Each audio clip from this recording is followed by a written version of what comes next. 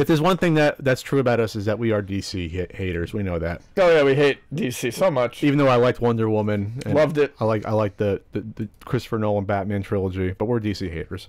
We know that. We're being paid by Disney.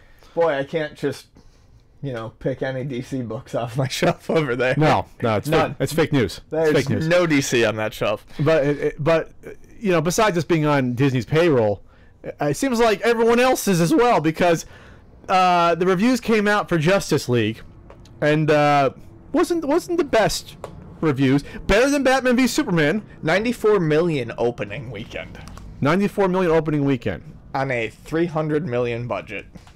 That probably wasn't the best. 41% on Rotten Tomatoes. So again, better than Batman v Superman in terms of percentage of bad reviews versus good. Remember, guys, Rotten Tomatoes is an aggregator. Yes. They don't review the movies themselves. The percentage is not, this is a 4 out of 10. That's the percentage of positive reviews. So if you took 10 critics across the U.S., 4 out of 10 thought it was good. More than not, thought it was bad. That's not good for your huge blockbuster that was 3 to 4 years in the making. 3 years in the making. Because Man of Steel came out in 2013, 4 years, and immediately afterwards they said, "Oh, we got to do an Avengers thing. We got to build to that." And everyone said, "Wait, whoa, let's pump the brakes there, buddy. Let's establish a universe first." They didn't quite get there. This is the result. So the critics' consensus of Justice League was leaps over a number of DC movies, but its single bound isn't enough to shed the murky aesthetic, thin characters, and chaotic action that continue to dog the franchise. So there wasn't good word of mouth, but it wasn't as bad as Batman v Superman. And of course, they had another review embargo, which is always a good sign for a movie. Oh yeah. And yes, it ended up making $96 million, which on the surface you'd say that's not bad for a movie, until you look at all the other DC movies that have come out. This is the 5th in the DC universe that's come out. Man of Steel, Batman and Superman, Suicide Squad, Wonder Woman. Okay. Sorry. I'm just so disinterested. I'm like, I keep forgetting one, and it's always Suicide Squad. I'm like, oh yeah, that chunk of horse shit got put out there. This is the point. This has done the worst out of the 5 movies for its opening. How is that possible, Ian? Justice League, their Avengers did the worst opening out of all of them. Worse than Wonder Woman, worse than Batman v Superman, worse than fucking Suicide Squad. I can tell you. I can tell you. I think people aren't buying into the universe? Well, but I think moviegoers were smart enough to see that Wonder Woman was something trying to be a little. It was a period movie. It was World War I, so it was in the past. It wasn't going to get all fucky and funky. Good trailers. Some color in the movie. Yep. Wasn't going to get, we hadn't seen Wonder Woman before. We hadn't seen Wonder Woman before. So I think people were willing to give that one a go, and I think they were happy with it. But I think savvy enough moviegoers, I don't think you have to be that savvy to see this, looked at this one, eliminated Wonder Woman, and goes, well, I was disappointed by Man of Steel, I was disappointed by Batman vs Superman, I was disappointed by Suicide Squad, and this looks like those movies. Suicide Squad. Yeah, and this looks like those movies, so I'm not going to go see it. I mean, that's all I can think, is if you eliminate the one standout film, which is, Wonder Woman, I think people have just learned that they're done being disappointed. I saw a great tweet, so I can't take credit for this, but it's common sense. Wasn't Batman v Superman kind of a Justice League movie? You had Wonder Woman show up for a good chunk. Like the last hour is the 3 of them fighting. They mentioned Cyborg, and Aquaman is mentioned there, and Flash. So like, it's a half Justice League movie, and that was shit. It was shit, people. So why do we want to see a full Justice League? The people that saw that and thought it was shit didn't come back for this movie. Yeah, this is basically Justice League 2: Dark Territory. Yeah, they didn't need a second helping. Justice League 2: Electric Boogaloo. Thank you. I will not have more of your mashed potatoes with no butter or salt. Yeah, right. I mean, they just no. But isn't that part of the problem? Yes. They rushed to it. Like, we warned them about it. We're not geniuses, but we saw like, whoa, this is a bad idea to rush to this. Because even some of the reviews said that you're thrown into, like, I didn't see this movie. I actually want to see this movie because I'm actually more interested in seeing how this jumbled. This I will see when it is convenient and most cheap for me to do so. When it shows up at the bargain bin theater? No, I mean, just because I do want to see if I can spot where all the... You can. I just want... Yeah. According to people like Andre, Blackner Comedy, says, like, you can totally see the tonal shift happen in the movie where it's like, oh, this is... And you can say, oh, that's a Joss Whedon joke they put in that they didn't need here or there. Like, okay, right. You actually didn't need the joke there, and now you went too far to recorrect it.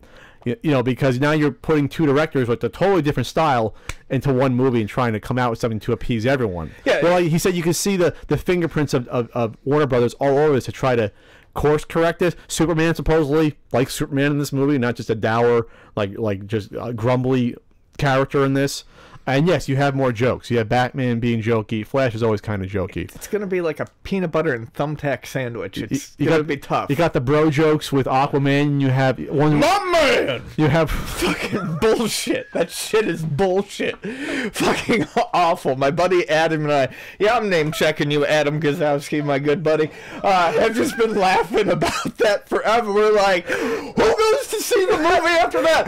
My man! Like, you just don't, like, it's just so bad. I gotta see, because I hear like half of it is like, you know, the bromance rivalry between Batman and Aquaman. And you have like, then you have Wonder Woman rolling. I was like, oh man, like it just sounds like, seriously, that's where you're going with this. You know, it's like, oh, I gotta take care of you men now. Like, you know, that whole cliche. So,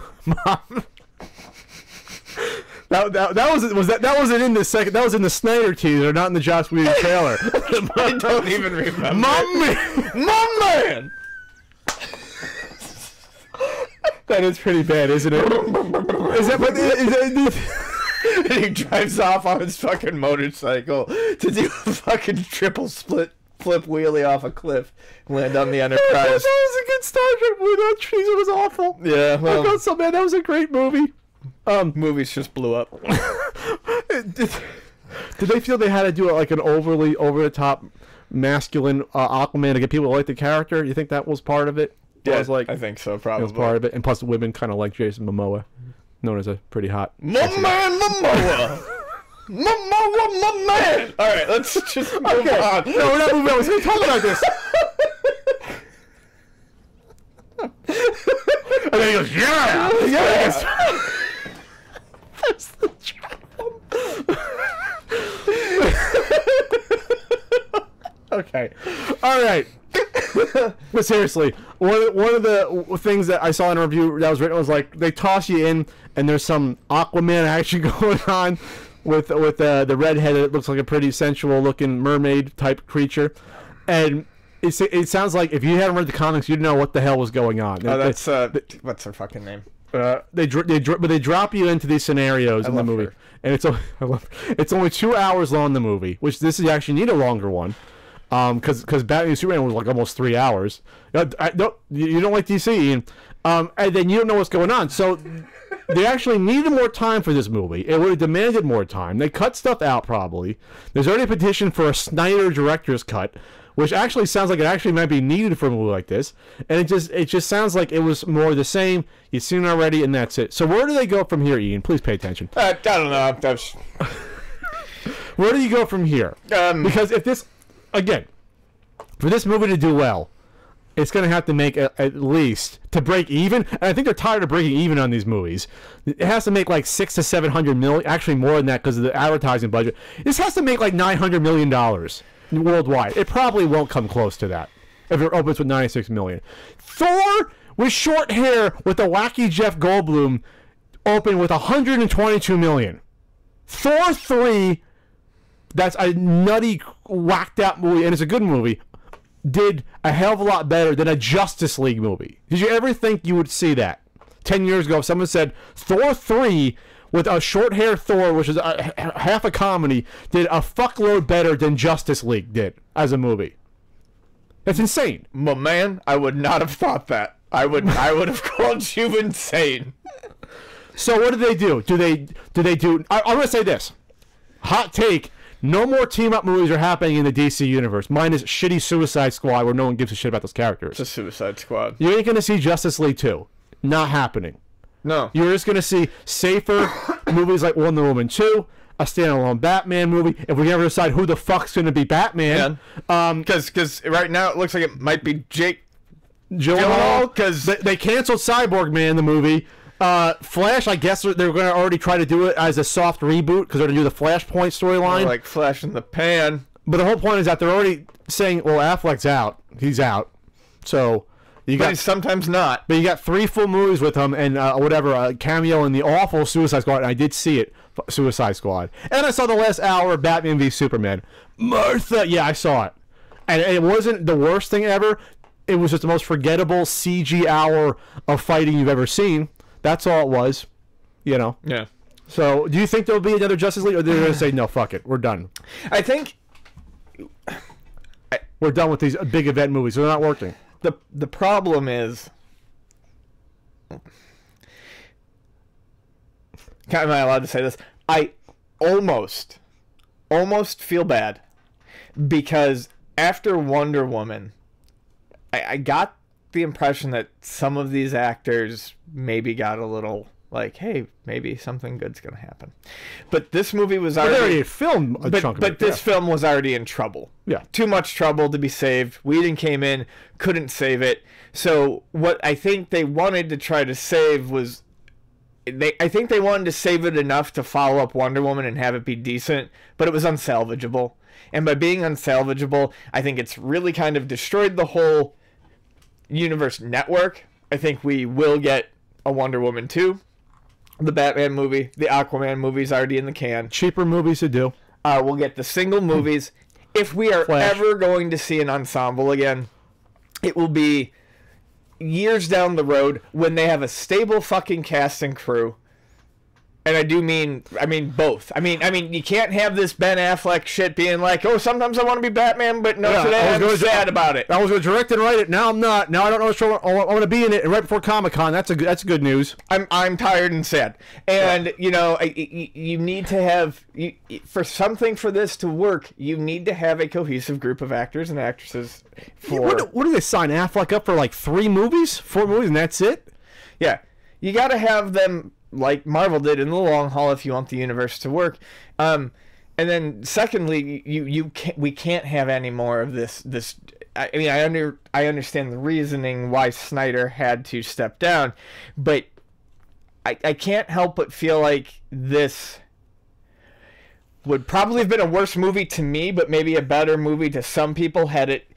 You can't have this clashing of directors. The saving grace is that this did pretty well overseas. But yeah, a hell of a lot worse than Batman v Superman did. So Batman v Superman... Is that like 185 total, including overseas, right? Pat math, it did 185 opening overseas in 65 markets. 185. Batman v Superman or Justice League 1 did 254. All right? All right. So that's a huge drop-off of Pat math, if I can actually calculate out what that difference is here. What is 254 minus 185? 69 divided by 254. That did 27% less, if my math is right. That's a huge drop-off. It is. So this is going to make less than Batman v Superman for sure. It probably will either break even or lose money, and then I think that's the last big fucking movie you're going to see from DC. Because they just have not proven that they can do it. Yeah, Suicide Squad did make some money. Batman v Superman probably made about 3 cents. Or made some money maybe after licensing out everything. Yeah, scrape the money off the table there. But you cannot keep pumping out $300 million movies with a huge marketing budget on top of that, and then have this happen. You just can't do it. No. So, I saw a pretty good movie poster that someone did a mock-up, and it was... they used some of the logos from Justice League. Okay. But it just said sunken costs fallacy. And it was pretty good. Like That's, I mean, what they're buying into. It's not going to work anymore. You can't just keep throwing money into this universe and expect it to magically work. This was, I think, their one shot and the last shot at salvaging the original idea, and that was they had to follow Wonder Woman up with an at least passable Justice League. And whatever fan reviews say, financially, it's not going to do that. So we know that Aquaman's in production. Wonder Woman 2 will probably be made because the first one did extremely well. I thought Aquaman 2 was already done. It's in production either way. I think they're filming it, or maybe it's done production. You'll probably get a Batman film. Those are probably surefire hits if you keep the budget down. You're going to see a Batman movie. The Batman, it's called. Shazam 2's in production with the not just that. There's going to be a Black Adam movie. Like The Rock is going to star in a villain Shazam movie. Right. Is that going to actually come out? No. No. They're going to cancel that. But they'll probably throw him back into Shazam, though. Because Shazam, to me, is like the Ant-Man of the DC universe at this point, where like it would have been a risk to put Ant-Man out unless every other movie did well before that, so that it wasn't a risk anymore. Right. No one's going to see Shazam now. No.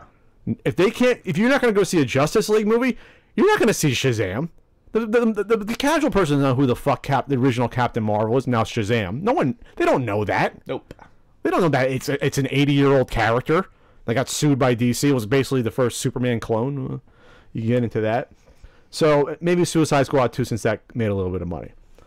You're not going to see Cyborg, man. You might not see a Flash movie. It's just called Cyborg, Pat. I don't know. The whole point was it sounded like he was Mr. Exposition in the movie. He was a guy just talking about the plot. By the way, the other funny thing I saw about this review is it seems like in this Justice League universe, only the Justice League exists, and then the monsters, and then there's no people around. Like it just seems like there's like empty rooms that they talk in, and so there was I guess there was an early scene where Batman is chasing a parademon, and then there's a random person that helps drive the plot forward that says, "Oh, is that like an alien scout out to get us?" It sounds like the worst writing ever, where Batman has to like go through the exposition with literally a random person that knows just as much as Batman about the situation, that somehow knows what's going on. Sounds like the worst fucking script I've ever, like when I read that, I was like, this sounds ridiculous on its face. You know, it's just anyway. We're DC haters, so let's move on. He's so disappointed. No, my man, no.